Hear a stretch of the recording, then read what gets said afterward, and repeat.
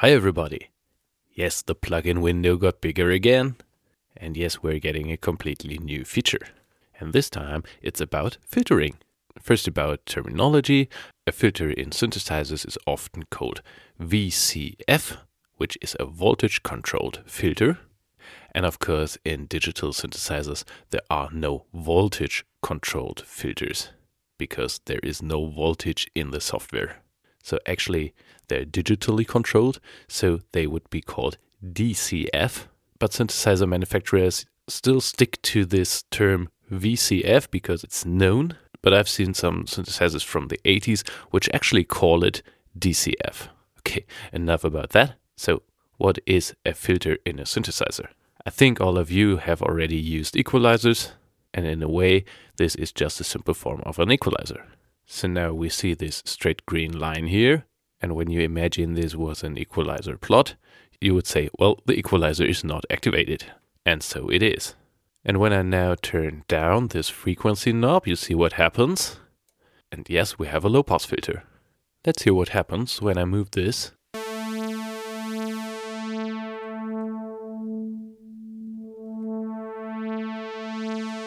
Well, that sounds like a low-pass filter. But filters and synthesizers sound different most of the time, and that's because we can use the resonance filter. So we have a resonating filter which resonates at the filter frequency. And that means we have a boost at the filter frequency and then the cutoff. And this will sound very more the way you know it from synthesizers. And we can even change the filter. So this is a low-pass filter which can resonate with 24 dB per octave. And we can change that to 12 dB per octave. And you see in the plot what happens. This shoulder here is not as high as before, and the cutoff is not as strict as before. And if we change that to 48 dB per octave, we have the opposite effect.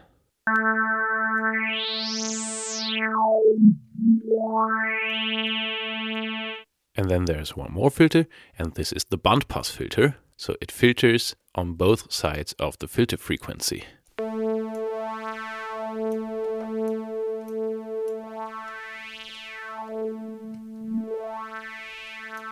And with later feature updates in these plugins, we can avoid this, but try to not peak too high here.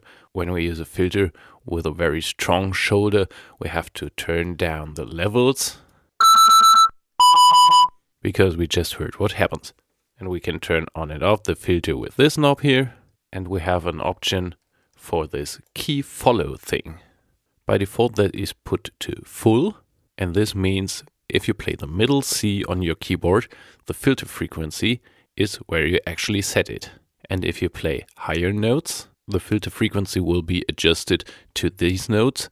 Or if you play lower notes, the filter will close even further because it will be adjusted to the lower notes. If we put that to half, the filter is also readjusted, but not really according to the key you play, but according to half the distance to the middle C. And if we turn key follow off, the filter will always be set to the frequency you give it here, regardless of the key you play, which could sound like this. And not like this. So that's filtering for today. I hope you have fun trying this, and bye bye.